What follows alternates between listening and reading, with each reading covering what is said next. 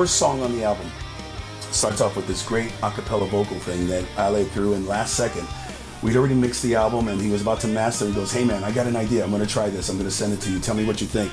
To me, that's why that song opens the album. It's got that vocal intro and it kind of sets the tone and where we're gonna go with this album. The songs started in a form and then developed into something unique.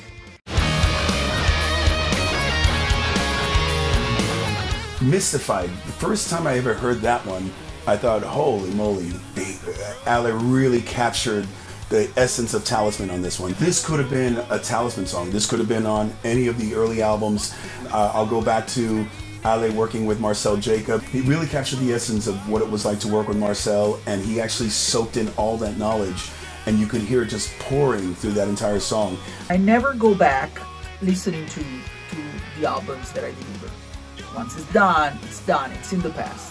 But this album, I push play like almost every week, and it puts a smile on my face.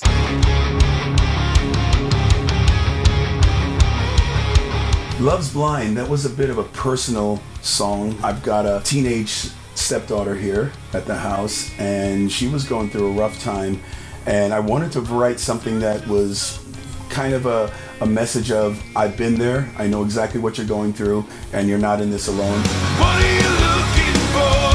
Paradise is right there by your side. The song truly is more about fighting your way out of a situation that's just bringing you down and you feel like there's no way out.